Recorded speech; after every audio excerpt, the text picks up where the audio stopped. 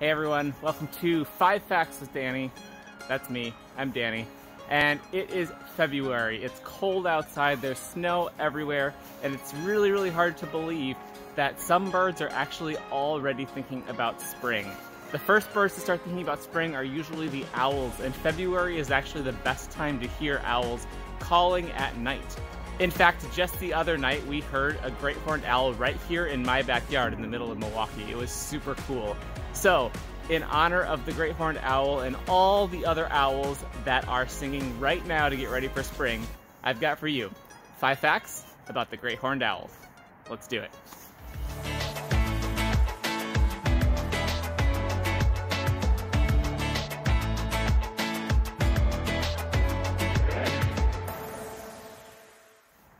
Fact number 1. The great horned owl gets its name because it appears to have horns on the top of its head. But, as you've probably guessed, those aren't horns. They do not have horns on top of their heads. So your next guess might be then to say, oh, those must be the owl's ears. They kind of look like ears. And, of course, not ears either. Bonus fact for this episode. Owls' ears are actually asymmetrical on their head, so one ear is a little bit higher than the other. The reason for this is that it helps them to more easily pinpoint the exact location that a sound is coming from. Those horns are actually just tufts of feathers, little feathers on the top of the owl's head that stick up, and the reason that they have those tufts of feathers is because it helps them with camouflage. Now, if you think about what a great horned owl looks like, they're pretty mottled, and they kind of look like the bark of a tree. So you stick a great horned owl up in a tree, it can be really hard to see. When it has its feather tufts up, it actually makes it even harder to see because it distorts the shape of the head and helps it to blend in even further with the tree. Now, they might also use them if a predator is coming towards them. They'll stick those feather tufts up, and that'll make them look bigger and more threatening and possibly scare the predator away. Fact number 2. The great horned owl is the most widespread owl species in North America. In fact, it can be found pretty much anywhere in Canada, the United States, and Mexico. And this is because the ideal habitat of the great horned owl is pretty much anywhere. You can find them in prairies, you can find them in forests, you can find them in the desert, you can find them in cities, you can find them in farmland. They have adapted to live in pretty much any habitat. The reason they're able to live in all of these different habitats is because of their diet. Which brings us to fact number 3. Great horned owls are raptors, which means that they eat live prey. And what they eat is pretty much anything they can get their talons on. So most often you'll see them eating small rodents like mice, rats, voles. If they're in habitats that have frogs, small snakes, smaller birds, they'll eat those too.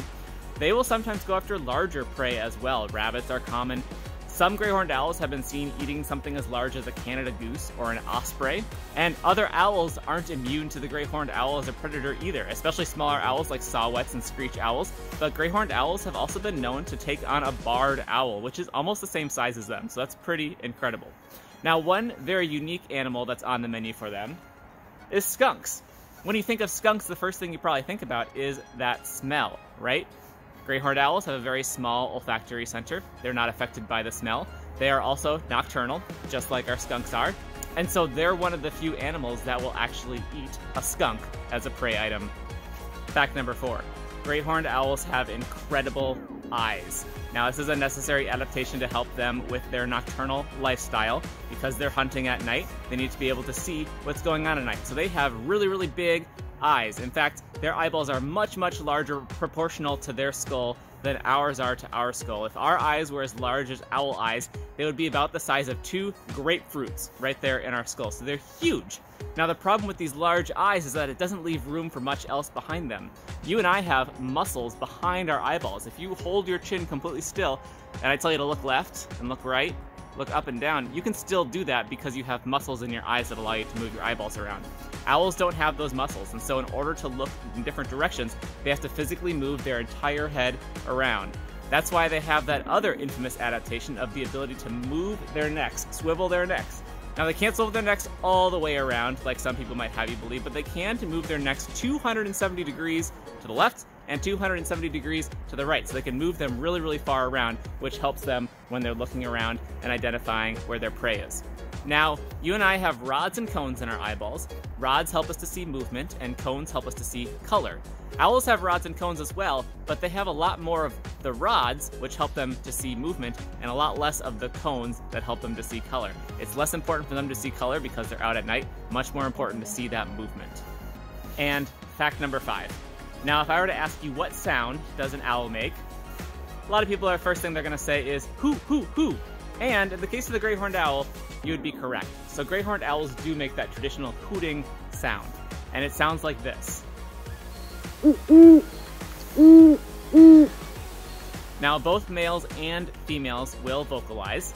The females are larger in size than the males in great horned owls. However, the males have a larger voice box, so their hoot will sound deeper than the females. So when you hear a pair hooting to each other, you can actually hear the male and the female distinctively.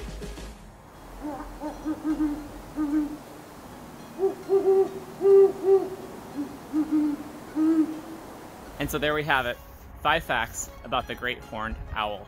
Like I said at the top, February is one of the best times of year to hear owls vocalizing. This is the time when they're looking for mates, when they're establishing their territory. And so if you were to go on a night hike in pretty much any habitat, there's a chance that you might hear a great horned owl or a pair of great horned owls hooting back and forth to each other. So bundle up, get outside, and happy owling. Bye.